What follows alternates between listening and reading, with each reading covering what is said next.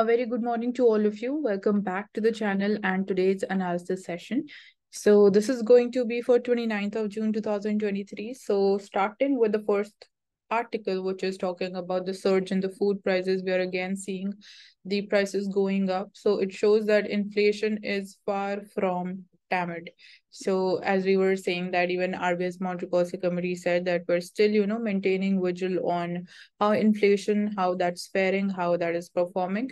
So it's important, and specifically in the context of food inflation, we were like having speculation that it is possible that it might go up. So we are seeing that prices of rice, wheat, tur dal, sugar, milk, potato, onion, tomato, they are climbing. And Consumer Affairs Ministry says that the seasonal factors, they are responsible for this spike. So government is monitoring the prices on daily basis. And what the government can do is that it can release the buffer stock into the market so that supply increases and the demand supply mismatch is the gap between them is reduced. So that's there. And here we having the prices one month, 1 year, and 5 year prices accordingly for these commodities. So that's there. Apart from this, a biofertilizer scheme gets a central government's green light. So here, the Cabinet Committee on Economic Affairs, it approved the PM Pranam scheme. So it stands from Prime Minister Program for Restoration, Awareness, Generation, Nourishment and Amelioration of Mother Earth. So there is a promise. It was made in the last budget, and you can find out about more features about this biofertilizer scheme. So the scheme is basically aimed at saving the soil and promoting sustainable, balanced use of fertilizers.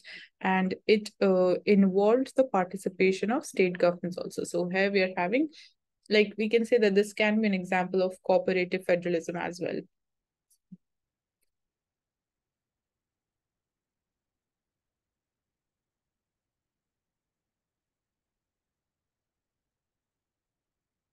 So we are having an update.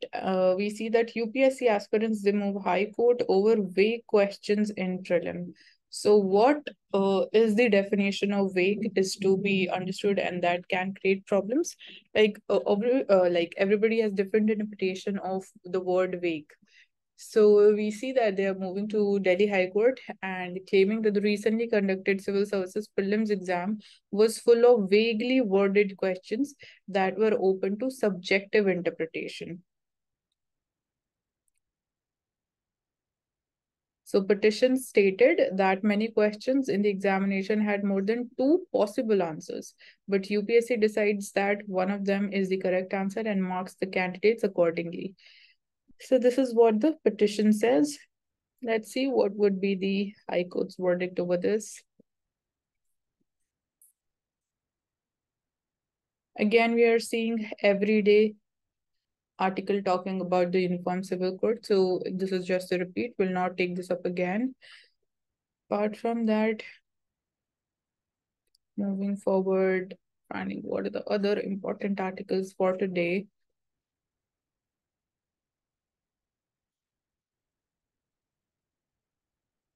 So increasing stray dog attacks is a violation of child rights. So this is one dimension to it. So Kerala's State Commission for the Protection of Child Rights have moved Supreme Court, saying that these instances of the stray dogs attacking on children, often with fatal results and inaction on the part of the state authorities, is violation of child rights. So the commission represented, you can see, so here,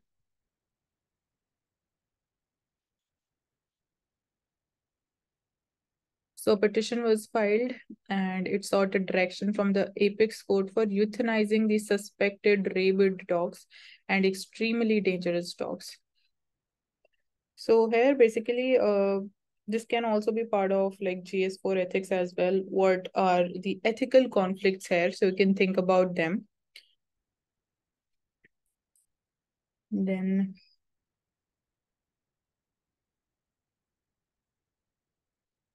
coming to editorial page. So let's see what are the developments, important articles here. So manifestly arbitrary and clearly unconstitutional. So here this is in the context of the Delhi Legislative Assembly elections.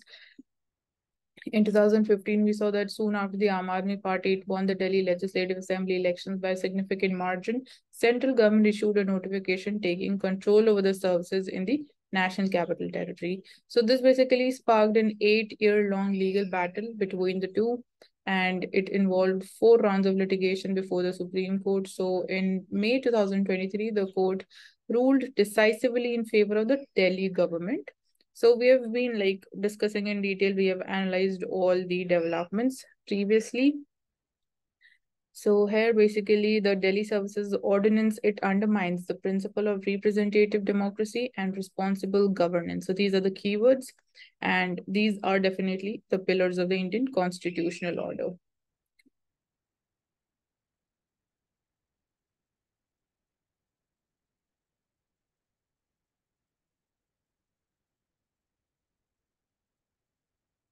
So you need to know about Article 239 AA of the Constitution, which basically encodes Delhi's special status.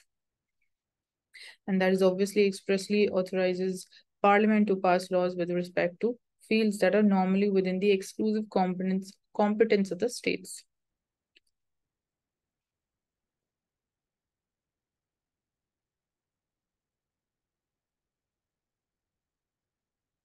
So Mahalanobis in the era of big data and AI. So it's an extremely important article.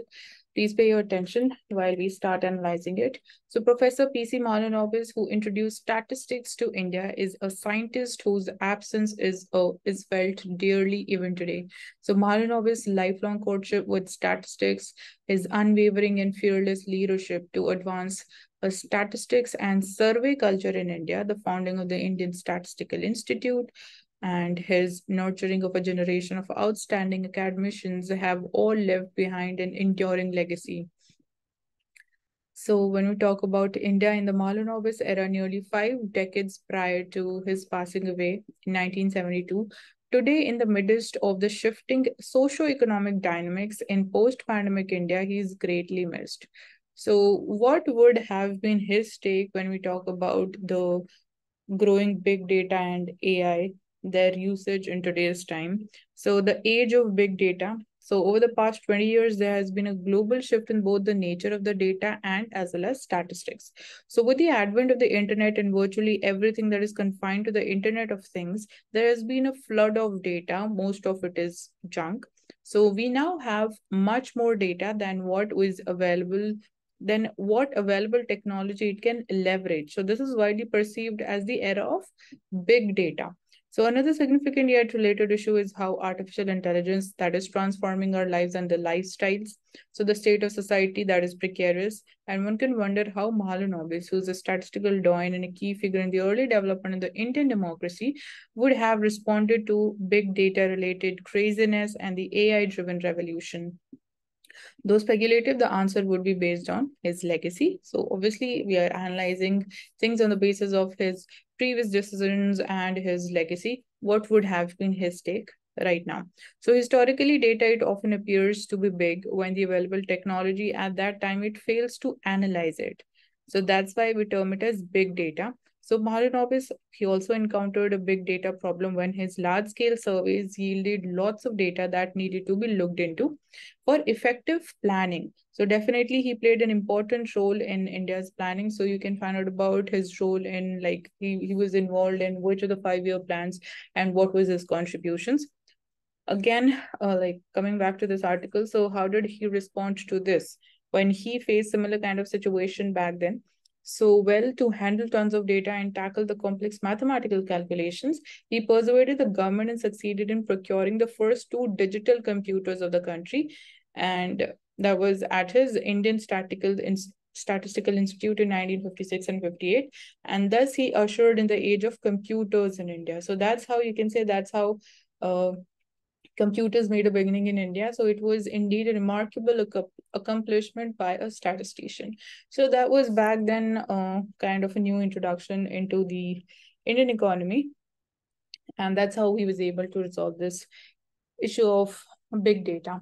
So problems during COVID-19. So when we try to understand them, Mahalanobis, he was a physicist by training, a statistician by instinct, and an economist by conviction.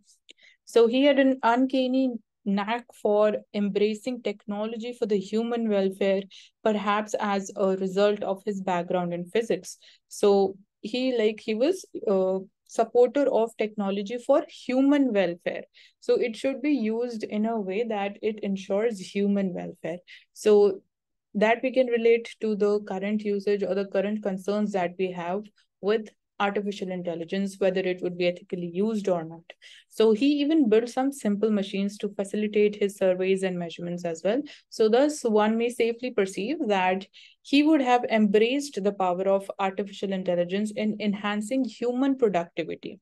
So not just the power of artificial intelligence, but that needs to be in the context of enhancing human productivity.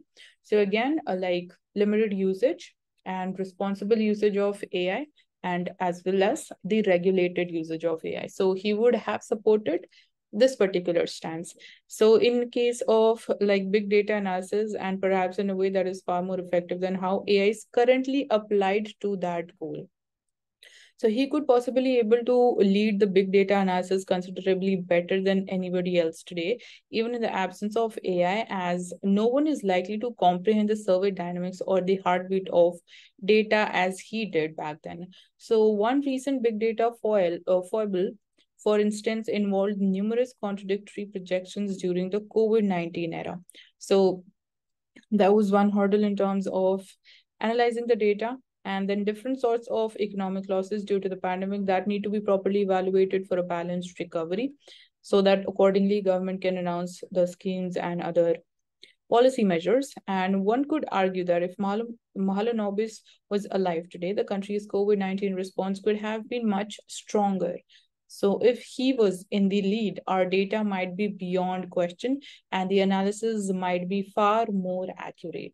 So in India's plan man, so he's also known as the plan man, to be the best person for planning to build the optimal health related infrastructures for combating the future disasters as well. But obviously, that's not possible today. And talking about the AI regulation, so after like around 7 decades ago, when we talk about the situation, so from the perspective of the newly independent nation, planning with the aid of extensive technocratic exercises with democratic participation. So you need to focus upon these keywords. So that moved from the realm of politics primarily due to Mahalanobis. So now we are at the crossroads, and India's upcoming census that will be a digital exercise. So dynamics of other services are also bound to change in the new normal setup. So that is how statistics is evolving, and we would miss the leadership of an expert such as Mahalanobis from this changed statistical perspective. So now talking about AI, so definitely it is, as AI, it is threatening to replace millions of jobs without creating alternatives, and is also aiding in spreading disinformation. There is substantial global attempt to clip its wings. So never easy though. Mahalanobis, who was deeply inspired by Kautilya's Arthashastra, successfully introduced the revolutionary concept of built-in cross-checks into his service. So as the world it struggles to regulate AI, could Mahalanobis, with his statistical instinct, also be instrumental in regulating it or not? So that may be possible, might be possible, it would have been a reality. So he envisioned statistics as a new technology for increasing the efficiency of human effort in the wildest sense. So even today, someone like Mahalanobis, with an uncanny knack for perfection, tireless dedication, brilliant leadership. So again, these are the keywords. And who could understand the dance stems of numbers in the arena of time and space better than anybody else engaged in this business, could be the best person to handle tons of data that we have today with its ever expanding nature, and also embrace the benefits of the technologies for the human welfare and national development. So again, this is a very, very important article for us. And as I raised a few questions in between, so you can find out their answers, some information, general information about them.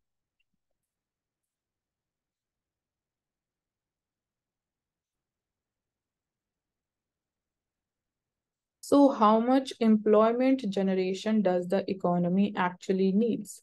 So when we talk about the problem of jobless growth, that is one dimension. So you can like find out about that. And even like in the context of India, it is often said that in India we are witnessing a jobless growth like situation. So here, in that context, it can we can relate to that question only. How much employment generation is actually needed in the Indian economy? So the policymakers, they talk of creating work for 5 million to 8 million young in India. That will barely scratch India's unemployment problem. So how many need work? So data, it is based on the report the People's Commission on Employment and Unemployment was set up by Desh Bachao Abhiyan, and that was launched in 2022. So here we are having the data. So table 1 is talking about the historical birth rate, death rate, potential labor force of India between 2000 and 2022. So when we try to understand the trend of the birth rate, you can see it has increased. Okay, from here we go. So it is falling. It was 26.6 in 2000 and now it is at 17.2. So with this, what we are seeing, population has increased. So it means that death rate has reduced. So here we are having data for under 5 deaths and absolute deaths. So you can see that absolute deaths, even that has fallen, and even under 5 deaths, that is also reduced. So that is the main reason why population has increased. And here in column 6 and column 7, youth population increase. So when we specifically talk about the youth population, so that is basically, it has not increased, it has rather reduced. And 7th column is talking about youth potentially entering the labor force. So we don't have the data for 2022 here. You can see the numbers spiking up massively.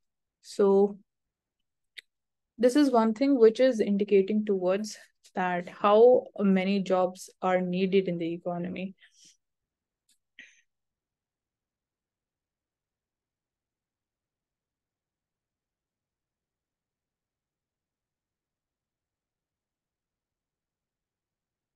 So here, when we go by this article, even when we talk about the unorganized sector, so it is like mechanized and automated and generates few jobs. So that is why around 94% of the labor force is in the unorganized sector, largely working at the low wages. And when we like go by the data, the e-Shram portal, 28 crore they were registered in November 2022, and 94% reported earning less than rupees 10,000 per month. So the growth of the organized sector at the expense of the unorganized sector results in rising unemployment. So this is one challenge. And unemployment, it has been characterized as unemployment, underemployment, disguised unemployment. So these are different forms of unemployment. Apart from these, like there exist structural unemployment, frictional unemployment. So you need to like know about the basic differences amongst all them, and those who have like stopped looking for the work as well. So simplified assumptions, they give the figure of those needing proper work at 286 million, all of them from the unorganized sector. So these are the figures for only unorganized sector, and only 332 million they have proper work, and most of them also work in the unorganized sector only. So the data, it makes it clear for the policymakers to like creating work for around 5 to 8 million youth. That will barely scratch India's unemployment problem.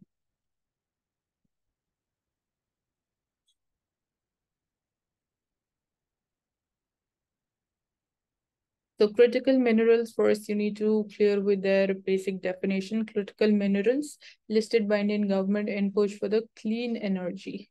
So 30 minerals, nickel, titanium, vanadium, tungsten, they have been identified as minerals critical for India's ambition for cleaner technologies in electronics and telecommunications.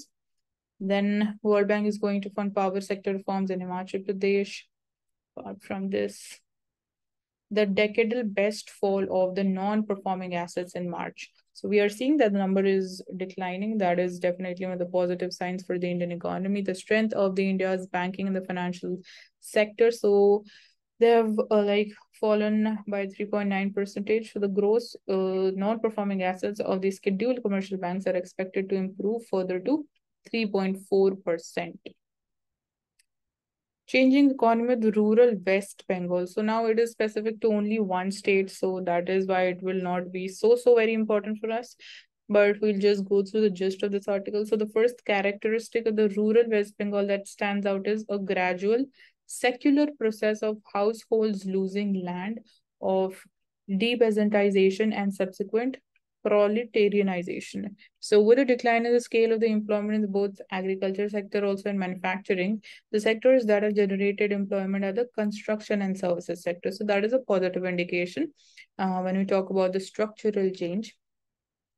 And now a rich class, particularly engaged in the real estate and the several other local businesses, it was prompted to the role of high-profile party organizers, and it became the core managerial elements in the Trinamool party. So I'll just skip this article.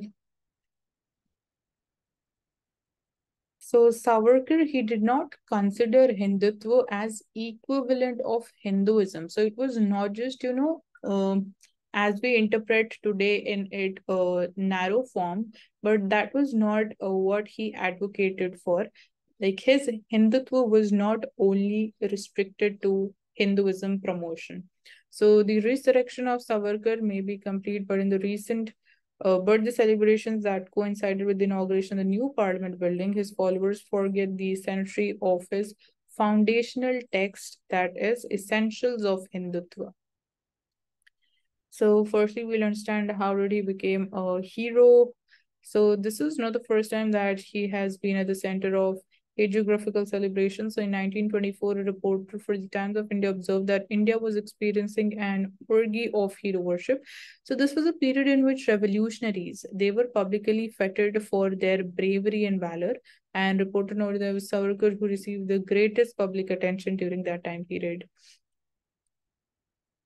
And for the second half of the 20th century, Savarkar largely remained on the margins of public culture in India following M.K. Gandhi's murder trial, in which he was tried as a co-conspirator and eventually he was released. So there is no doubt that he has been resurrected over the past decade with the patronage of the BJP and the Sangh Parivar. He's a ghost father no more. And it would be fair to say that his name has risen like the phoenix in recent years, but it is the bulbul that he's associated with for now, thanks to his supporters who imagine the songbird as his ride in the magical travels across the seas. So in his writings, he often compared himself to Ramchandra, whom he classified as the greatest hero in Hindu history. So it is no surprise that a recent proclamation by politicians in Maharashtra declared him as a god.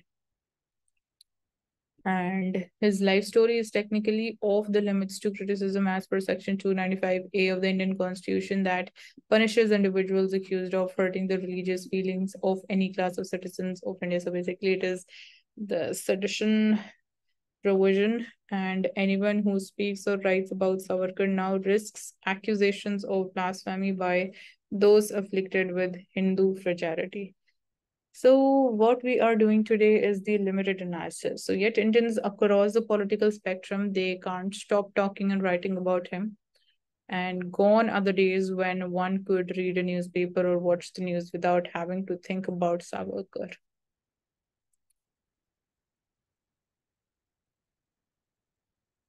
So basically today is basically related more to the political things today.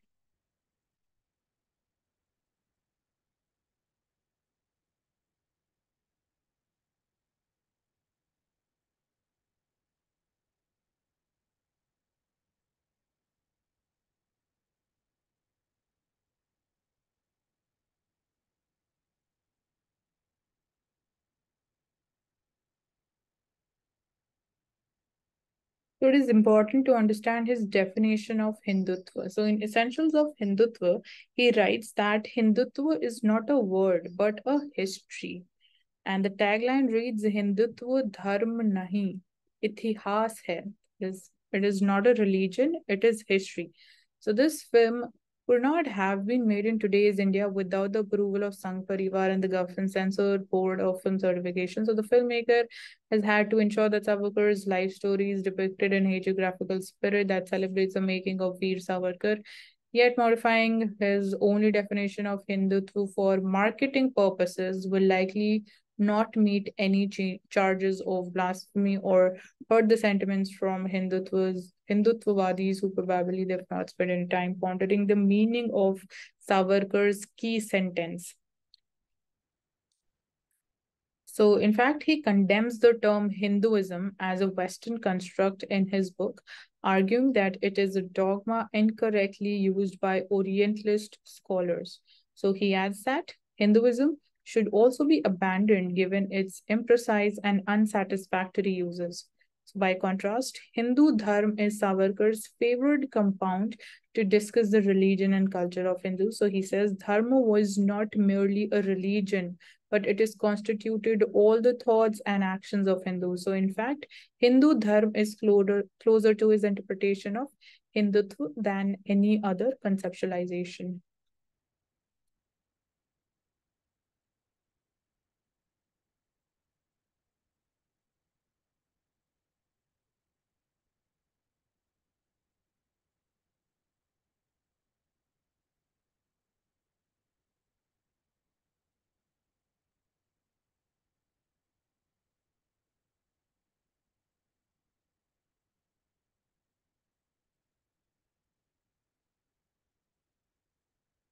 So tribal safety concerns leads to many zero FIRs in Manipur, and cookies they allege the police bias now because now it is like they are seeing that they are like ensuring tribal safety. They are supporting them. Not I would not use the word supporting them, but yeah, ensuring their safety concerns. So that's why they are filing zero FIR. So now cookies they also basically they allege that police bias is it exists.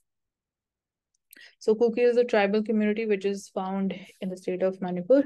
So almost a third of the 5,960 cases of arson and violence registered in Manipur over the past 56 days, they were filed by police irrespective of the jurisdiction. And on average, more than 100 cases they were filed every day. So this is like you can understand this as a form of a case study, which can help you in GS4 ethics. So out of the total such cases, 1,700 cases or nearly 30%, first information reports, there were zero FIRs filed suo motu by the police, irrespective of their jurisdiction. So this is one problem area. And of these, around 2,200 FIRs have been filed since June 3 after the visit of the Home Minister. And so FIRs, they're not restricted to arson and violence, but also includes dacoity, murder, looting of weapons, and other criminal cases. So the Manipur Tribal Forum, Delhi, in a petition filed in the Supreme Court, said that the Manipur police had filed standard FIRs mostly against the tribal community, that is Kukis, most of them on behalf of the Meeti community. So Meeti is the majority community in Manipur. So it is believed by the tribals that the police is basically supporting the majority community, that is Meetis.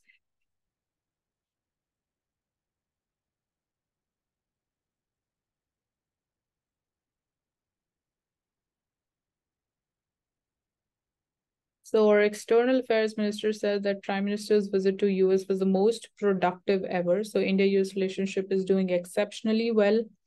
And he like Modi, he says, is seen by the international community as an authentic Indian who actually speaks for India. So I think we were in a state when we were trying really to address the obstacles of the relationship, and today we have moved into the positive domain. So we've discussed a lot about India-US relationship and the new developments, how basically we can say a new era is beginning between the two countries. So no doubt it's a very important topic and you need to have all the things at one place.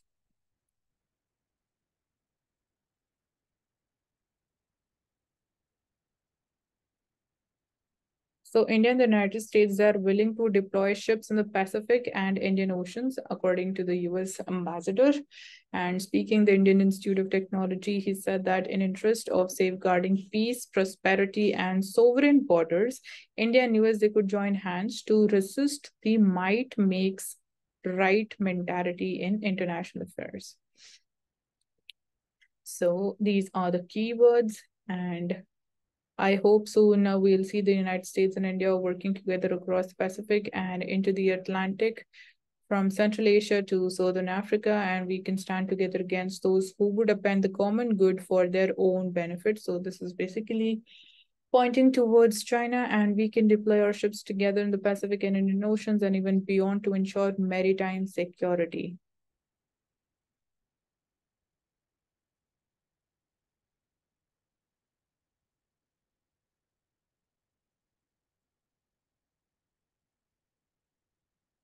The center is also planning a market scheme to promote sustainable living. So let's try to understand it more. So it aims at incentivizing a host of activities like afforestation, water conservation, and waste management by generating green credits.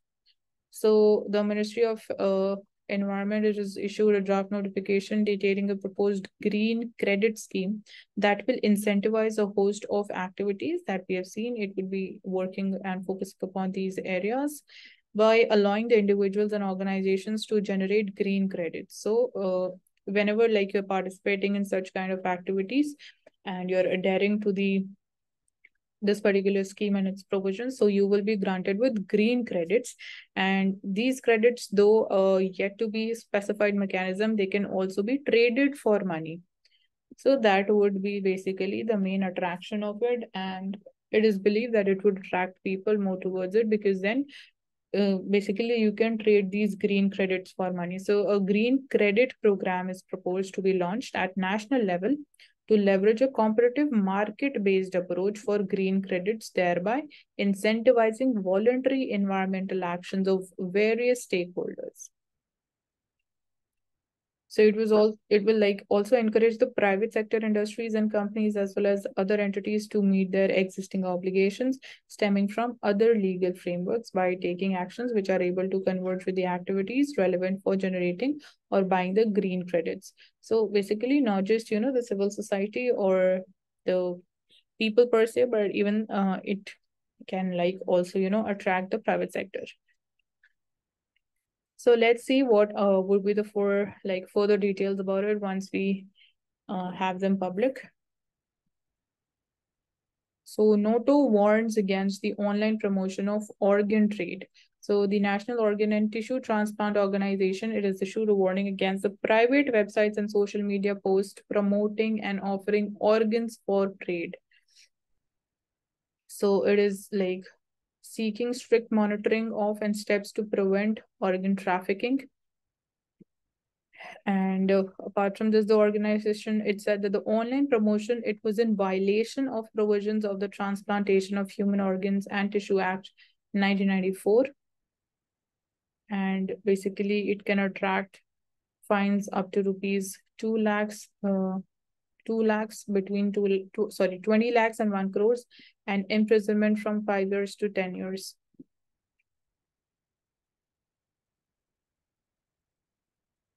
So this organization, NATO, it is mandated to establish a network for the organ procurement and distribution, and to maintain a national registry on organ donation and transplantation. So the Union Cabinet, it finally clears the National Research Foundation Bill 2023.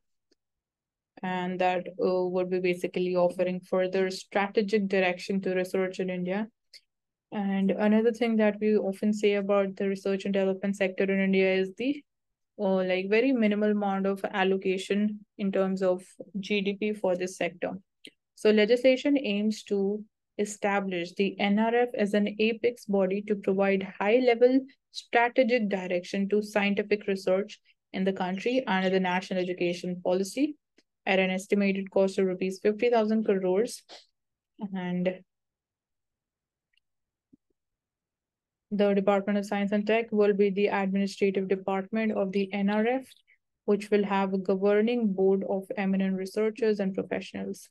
So Prime Minister will be the ex-official president of the board, and Union Ministers of Science and Tech and Education, the ex-official vice presidents. So the functioning of this body, it will be governed by an executive council chaired by the principal scientific advisor to the government of India. So the new law, it will repeal the Science and Engineering Research Board, which was established by Parliament in 2008, and it subsumes it into the NRF. So this body, it is meant to ensure that scientific research was conducted and funded equitably with greater participation from the private sector. And right now we have eminent institutions like we have IITs and IISCs and get a bulk of research funding, but the state universities, they get very little amount. But 10% of the research, like about 10% of the research funds goes to the public or the state universities. So we need to correct this thing.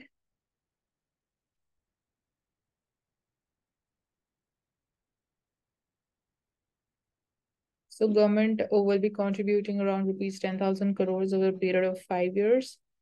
And the main source of funds for the Department of Science and Technology, this says that the main source of funds for several autonomous research bodies will continue to get the budget it annually receives.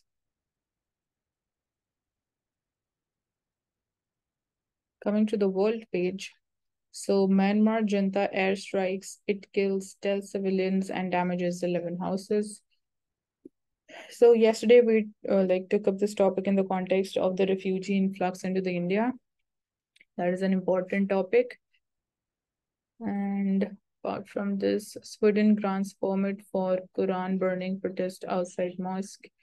So the New Zealand Prime Minister scores trade deals on China trip.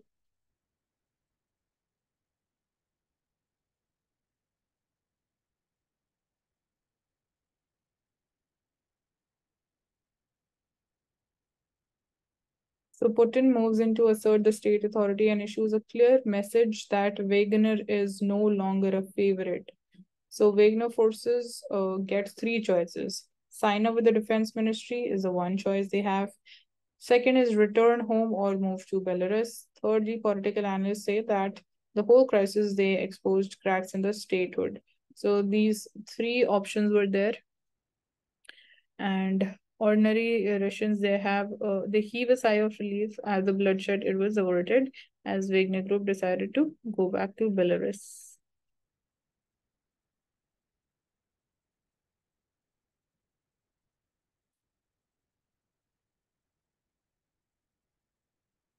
On the business page, so here we are having RBI's governor. He says that Indian economy resilient despite the global risks. So this is one of the most important topics, and it is definitely showing the strength and the resilience of Indian economy despite the global headwinds. So India's financial system has been stable and resilient despite significant strains in the West, and non-performing assets of the Indian banks, it fell to 10-year low of 3.9% in the month of March. So these are some positive developments, and often this thing is obviously it is getting repeated a number of times when talk about the resilience or how Indian economy is performing given the global challenges that exist. So the stress test, it indicates that Indian banks will be able to withstand even severe stress scenarios, and balance sheets of both the banks and the corporates, they have strengthened to give India an advantage, and the net non-performing assets of the Indian banks dropped to 1%.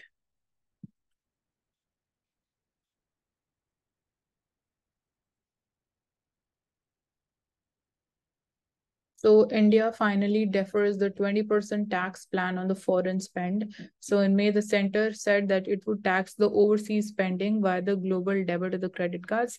So now we have delayed this thing, and right now, like, it has been delayed. So that is kind of a relief for the consumers or the spenders.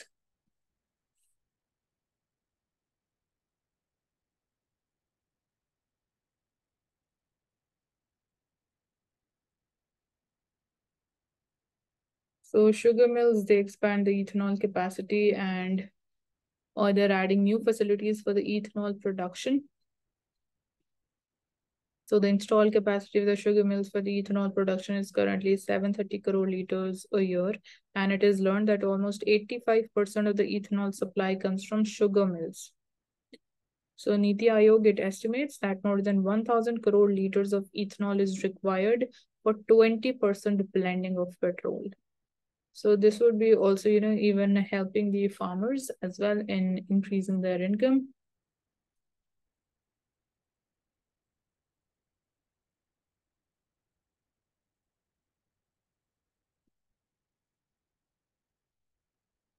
Coming to the main newspapers, so decoding the European Union's aggressive trade measures.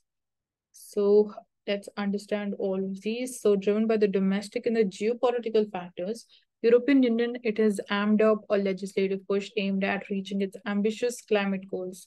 But these pieces of legislation, they could have consequences for global trade. So what are the laws and what is driving them? So among the laws are the carbon tax that we often talk about. That's a regulation on deforestation and a directive on due diligence for corporate sustainability. So climate goals, they're the big factor which are fueling these legislations. So representing a technologically and economically advanced bloc, European Union, they're like the lawmakers, they're addressing the climate change with great urgency. And these laws, they're in line with the European Union's ambition to be climate neutral by 2050. So India's target is 2070. But this could raise trade tensions also with developing countries and poor countries. They argue that the rich world, by pushing these stringent trade legislations, they're shifting the burden of climate change mitigation on the developing countries. So that's one issue. So are there any other motives behind these moves or not? So yes, there are, and it faces a key roadblock in implementing the strict climate policies. So their industries, they're moving their manufacturing bases to the developing nations that have lax emission norms. So this is one thing that the European Union will have to deal with, and it is called the carbon leakage, because the companies are shifting their manufacturing bases to the countries where the taxes or where the legislations, they're not so strict. So this is called carbon leakage. So the European Union carbon tax, it targets the industries like cement, iron and steel, aluminium, fertilizers, which they are more prone to moving away from European Union. So Bloc, it now plans to widen the scope of the carbon tax going forward, and it has introduced the legislation in this regard. So what are the concerns that have been raised by India? So the sheer number of laws, for one, is the first concern. Then they complicate the trade also. So India is also concerned about the cost of compliance for the small and medium businesses. And most Indian exporters to European Union, there are small businesses. So which is why India has sought exemptions for them from the carbon tax. And we aim to take on the laws of the WTO as well on the grounds that they breach international environmental laws. So this is India's stand.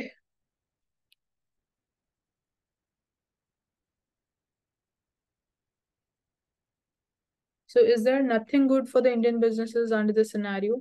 So here we are having the views of a professor at ICR, which is a think tank, and believes that European Union legislation can benefit India also, as regulatory requirements, they have in fact been made easier. So she says that prior to these laws, European Union states, they had separate laws that meant multiple entry certificates. But now there will be one law which would be applicable across Eurozone. So this would make things easier for the Indian exporters, and a uniform law. Indian exporters, they would find it simpler to enter and operate in the markets. Then talking about the European Union's Corporate Sustainability Due Diligence Directive, that is also in line with India's UN commitments that discourage child labor and human rights violations. So even this thing is favorable. So what should actually India do about these laws? How we need to react, or do we, need to take some new measures in order to comply with them or not? So here, a former civil servant and European Union expert suggested a coalition of developing nations to defend their interest as the European Union legislation, it will impact developing nations the most. So this is one suggestion going forward coming from her. And such pressure worked in the past, but in like after intense international pressure, European Union had to block a law that proposed making all the airlines using EU airports to buy the carbon allowances. So like such types of legislations we saw, they were blocked in the past. So she's basically saying that all the developing countries, they need to form a bloc and need to raise their concerns collectively, saying that such types of legislations, they would be hampering the interest of developing countries the most. So she said that India should create a legal framework to enable the businesses pay taxes on the carbon emissions within India rather than to European Union.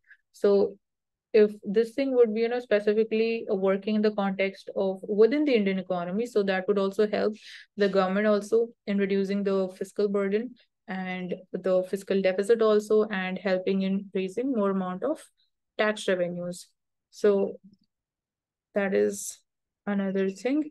Like instead of, paying to the European Union, you can pay to the Indian government itself so that the money remains within the economy and then it can be further used for other developmental measures. And that would also help us. And as I said, the fiscal prudence. So that is one of the suggestions. Going by the quote of the day, so we have a future of boundless opportunities and we can stand together against coercion. We can stand together for peace. We're going to unlock the true potential of India-US relationship. So this is coming from the US ambassador to India.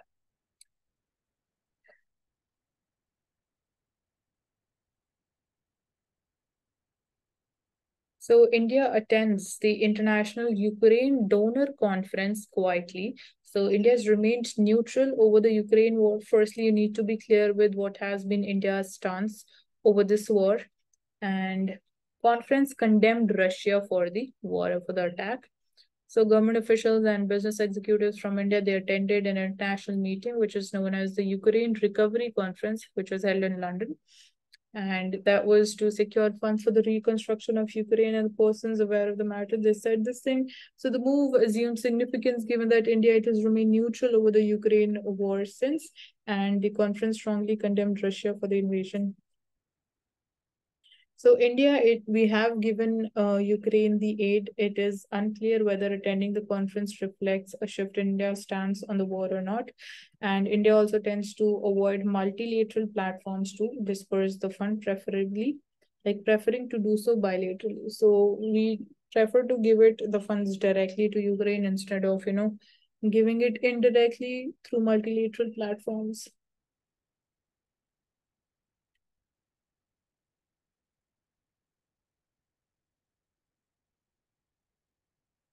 So even like if we have attended this conference also, so our stand is like obviously we maintain the status quo because right now we are not seeing any public functionary coming and speaking about India's changed stance, if it has changed or not. So we'll be going by the status quo. This we have already seen panel finds 30 minerals critical to India. So that would be playing an important and critical role in meeting our ambitions. So we have seen this includes lithium and vanadium. So lithium, it will be used in the batteries, and obviously they play an important role when we talk about expanding the electric vehicles in India. And these are those minerals which are at the risk of supply shortage and which may have a larger impact on the economy compared to other raw materials. So here we have some supply chain concerns related to them. So we are taking steps in order to reduce our import dependence upon them. And we are looking to lower the dependence on imports as much of these minerals which come specifically from China. So that is a concern. And in the context of semiconductor chips also, we are doing the same thing.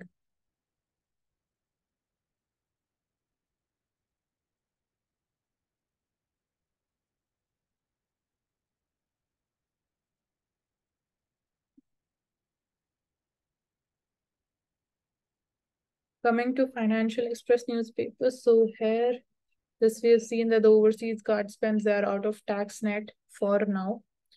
Then SEBI defers the decision on TER for the mutual fund. So IPO listing time that has been halved, and FPI disclosures they have been more widened. So market moves 53 mutual fund schemes. They have passive breach of 10% stock limit post HDFC Bank merger, and they will have 3 months to rectify this. So the markets regulator received feedback from the mutual fund industry and more granular data that demonstrated that economies of scale has in fact been achieved to quite an extent.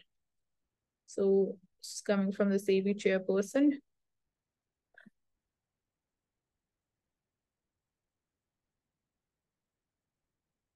So we used to often talk about the twin balance sheet problem, but today we had a look at this article. So when we talk about the twin balance sheet, so we're talking about the balance sheet of the corporates and the banks. So now that has turned into an advantage for India's growth. So here we have the data as well for the gross non-performing assets ratio, how it has been declining. You can see for the public sector banks, it is sharply falling.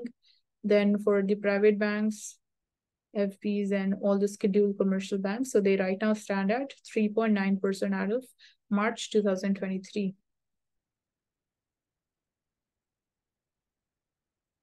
And then this second data is for the scheduled commercial banks net non-performing assets ratio. So even that is sharply falling. So that is definitely very, very important for the India's financial sector.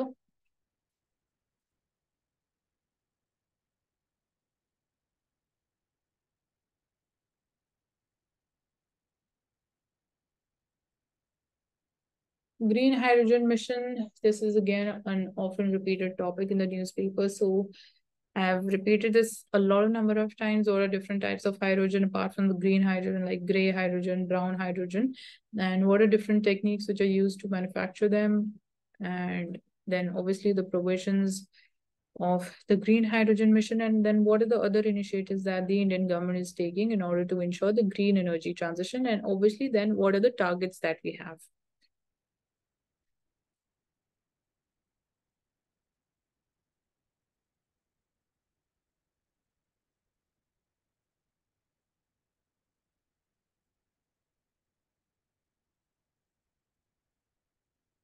So European Union, it agrees to India plea for structured talks on the carbon tax. So since we had a look at what the concerns of India regarding it, so we are engaging in talks with the European Union for this, and India claims that small and medium companies, they need a helping hand. So they need to be like given an exemption. And in 2022, India's 27% of the exports of iron, steel, and aluminum products, they went to European Union. So when we talk about MSP, so for similarly for sugarcane, we have the FRP, and then a different price is also announced by the state governments also. So government, it has hiked the sugarcane FRP by rupees 10 per quintal. So it is again a marginal increase. I don't think so. This would be really helpful to the farmers. So here we are having the data, the trend about the changing sugarcane FRP. So the industry, it seeks hike in the minimum selling price as well. So government has announced it by increase of rupees 10 per quintal.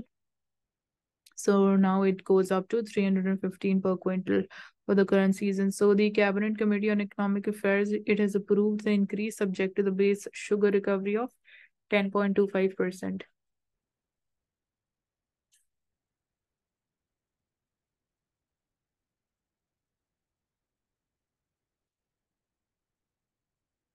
So these critical minerals, they're important for India's development from the perspective of the national security as well. And we have finally identified 30 of them. And the first list is also, it has also been prepared. So these are all the 30 critical minerals.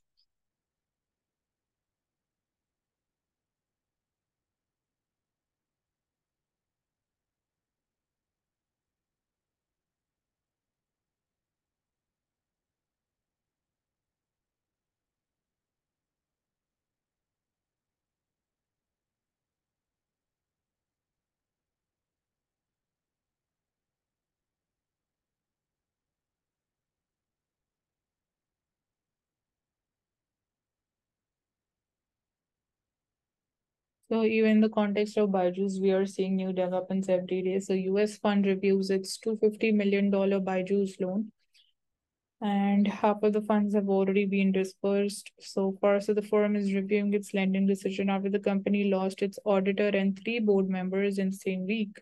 So US firm's decision to hold back the funds poses a fresh headache for the company that is trying to boost investor confidence. So reskilling the staff is the top priority at Infosys. So as the employees, they become more skilled, multiple career paths into exciting technology spaces open for them within the Infosys ecosystem. So that's important.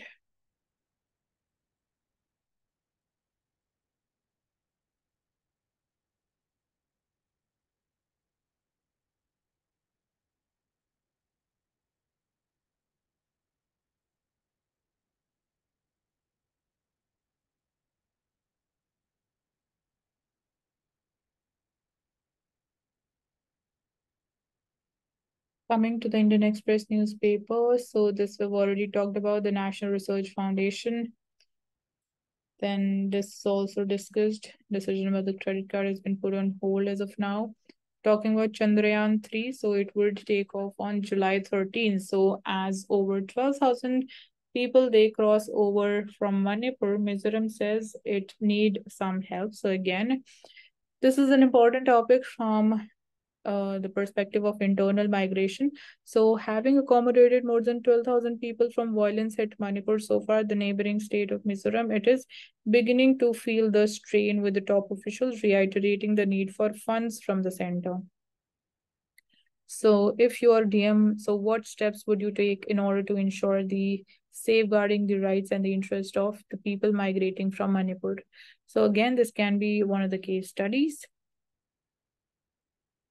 So after 12 years, we see United Nations drops India from its report on children and conflict. So it has taken India off a list of the countries mentioned in report on children and armed conflict over the alleged recruitment and the use of boys by the armed groups in Jammu and Kashmir and their detention, killing and maiming by the security forces. So this is the first time since 2010 we are seeing this thing. So apart from India, countries like Burkina Faso, Cameroon, Lake Chad, Basin, Nigeria, Pakistan, and the Philippines, they are on this list.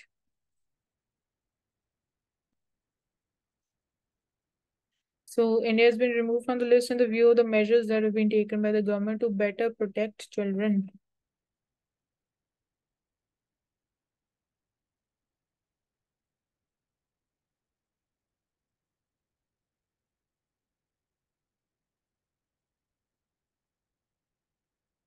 So we are seeing gross NPAs falling and they stand at 3.9% this March.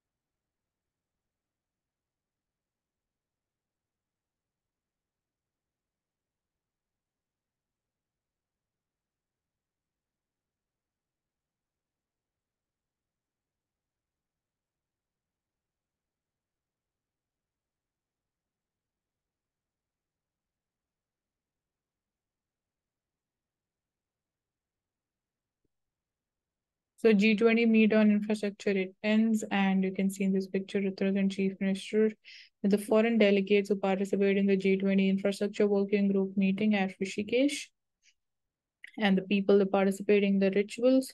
So 3-day meeting, it comes to an end.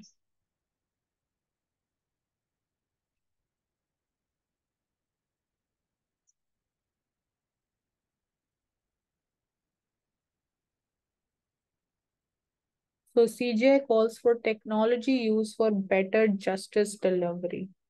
So how can, technology, it can help us again in increasing the efficiency of work, in ensuring more like dispersal of welfare to the people, to the far-flung areas. So he says that I know it is impossible for many million people to approach the courts or even think of approaching them, because it is not possible for a common man to keep visiting the courts.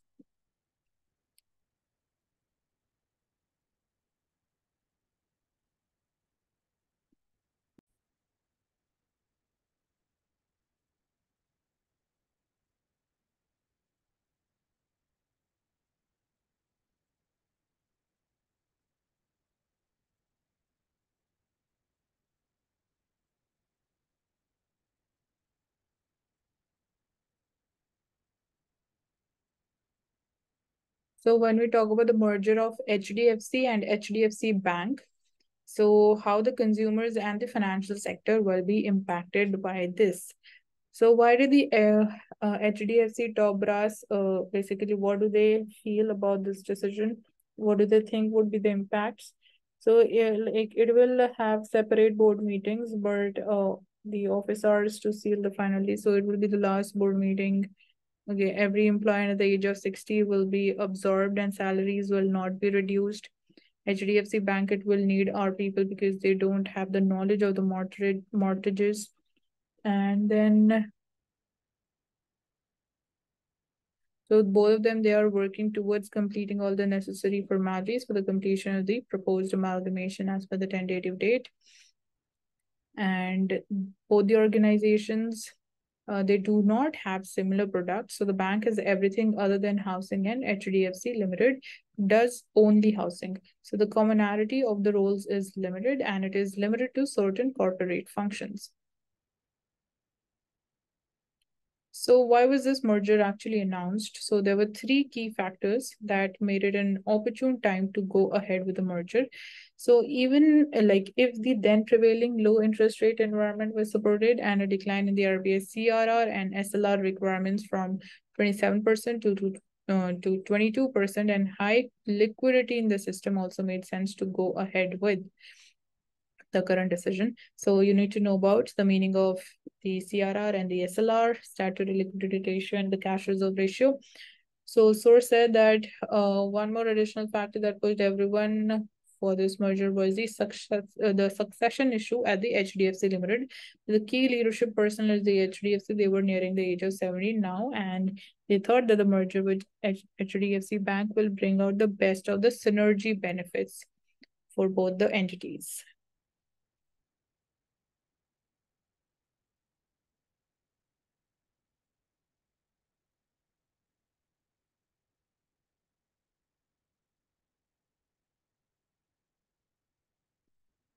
So it is not our differences that divide us. It is our inability to recognize, accept, and celebrate those differences that leads to dividing us.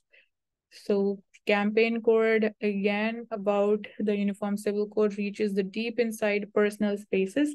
It calls for negotiation, which is a bitter poll campaign which creates the space. So we've already taken up this topic, not going into the details. So China's challenge to the existing world order leaves US and India with no choice but to strengthen their relationship. Again, we have talked about this, and we have talked about what the US ambassador to India had to say over this, again, the same topic. So not only should we expect the US to adopt a transactional approach and strike deals that buttress its interests, but we must reciprocate by seeking to advance our own national interest at every step. So whether it is the HAL General Electric deal for the F414 turbojet co-production, or the supply of the armed MQ-9B drones, or the cooperation in semiconductor manufacturing, or the joint space exploration, Indian experts, they must closely scrutinize the fine print of every contract and agreement and modify it if that is required.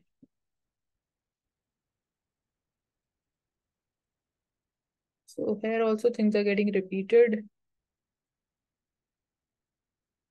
So it is time to realize the potential of India-Philippines relations. So that is a partnership for the future. So to harness the power of Indo-Pacific is a catalyst for growth. More intensified regional cooperation is essential, and stronger economic integration, improved connectivity, increased innovation, they are key to buttressing the region as a global economic powerhouse. So, as champions of the rule of law and inclusive multilateralism, the Philippines and India play important roles in this respect.